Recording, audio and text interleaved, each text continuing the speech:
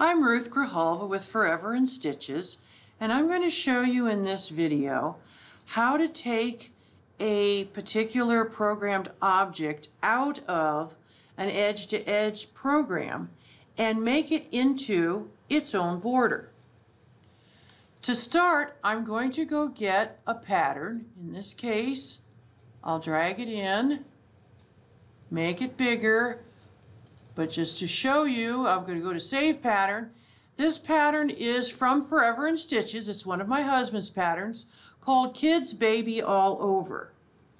What we're going to do with this pattern is we are going to cut the buggy out of this edge-to-edge pattern and make it into its own border. To do that, I'm going to scroll in on the buggy so that I can see the lines nicely. And I'm going to use the split function. Split has 3 different types of splits, but in our case we're going to simply do a divide. We want to cut it right there so that we can take the object out. Now, we're lucky in that we can obviously see the line coming into our buggy and the line going out of our buggy, but sometimes it's not always that easy to tell which line you're on. So one of the things you could do is click, okay, we're not sure what line we're on, start using the nudge points. In this case, I'll nudge, see, we know we're on the right line, except going in the wrong direction. So now we'll just go over to where we're close to the wheel, but no, that's too much. We'll go back out and we'll say accept. Now we want to tell it what object we want to do again, so we're going to highlight, notice that turned to darker green, highlight the buggy, and click again. Use the nudge to, wrong direction, use the nudge to get us to where we want to be. That's too close, so I'm going to come out and say accept.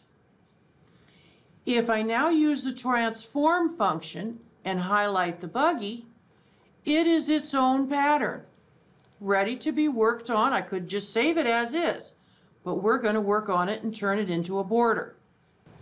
I'm going to clean up here. We're going to highlight the edge to edge, right click on it and delete it. Highlight this portion, right click and delete it. You definitely want to do that so that you don't somehow save it and overwrite the original edge to edge pattern. Now that we have the buggy, we are going to scroll in and take a better look at it. Right off the bat, I see one problem in that most borders that you receive all replicate from left to right. To do that, that means that their starting point, the green node, needs to be on the left. For us to change this buggy, have it highlighted, and up here under reverse sew, the brown button with 2 directional arrows, click it and it automatically switches or reverses the sewing positions. Next thing I'm going to do is align the bottom wheels of my buggy on one of my grid lines. I'm going to right click on it and say copy.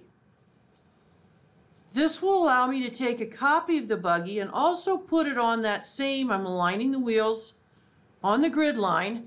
Well, when my buggies replicate, how close do I want them together? We don't want the handles to touch or anything like that, so let's place it about right there. Now we'll come back to the original buggy. At this point, we're going to use the Draw Text button. I'm going to click on Draw Text and then click on our first buggy. It immediately turns the buggy blue and shows you all of the nodes that make up the pattern.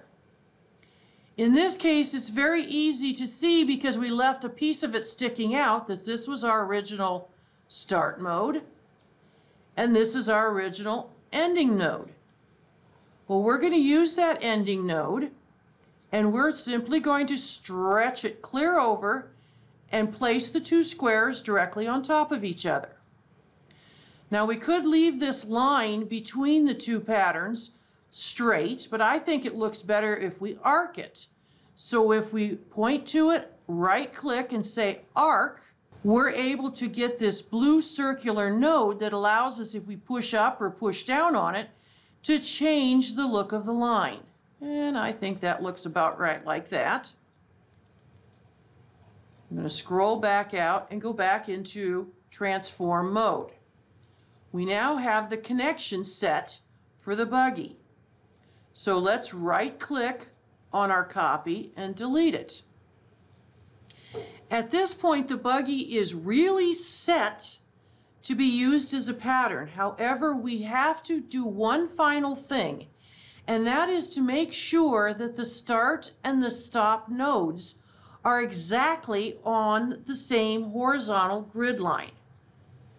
To ensure that, I'm going to go back to transform, and I'm going to scroll all the way in until I get my 1/4 inch grid lines. I'm then going to click on my buggy and I'm going to move it just slightly under a grid line connection. I'm going to scroll out a little bit and I'm going to now go up to settings and turn snap to grid on. With snap to grid on, I'm going to now go back to my ABC draw function and I'm going to scroll back in on my start node. What I want to do is slightly grab, notice I barely grabbed it and it immediately jumped to the grid line. I'm going to scroll back out and come over here and look at my stop node. Again, I'm going to grab it, whoop, barely grabbed it, and it jumped back to the grid line. So now both the start and the stop are snapped to a grid line and will be on the exact horizontal line. We're going to go back up and turn snap to grid off. I'm going to go back to the transform mode, highlight the pattern, and it's ready to save. So I'm going to go to save pattern and I'm going to call it Fizz Baby Buggy Border. Whoop, helps if you spell right. Geez, helps if you spell right. Border. Save. I've been practicing, so I'm going to go ahead and overwrite the one that I did. I'm going to scroll out a little bit, and now let's see if it works. We're going to add it more, clicking our more or less buttons. Now, if on your particular screen, if you don't have the more or less buttons, you have an older version of the software. You need to actually go to the edge-to-edge screen and use the more or less repeats, more or less buttons. Works just the same, it's just the newer versions have it as separate buttons. And that completes your border. It's now ready to use on any cute baby quilt. I hope that was helpful to you. Hopefully you found something you can use from this video. You can find much more information on using the design functions of the AutoPilot's Mach 3 software in our self-study training book with matching videos entitled Be Creative with Your Mach 3. This course is available on our website's online store at foreverinstitches.com. Thank you.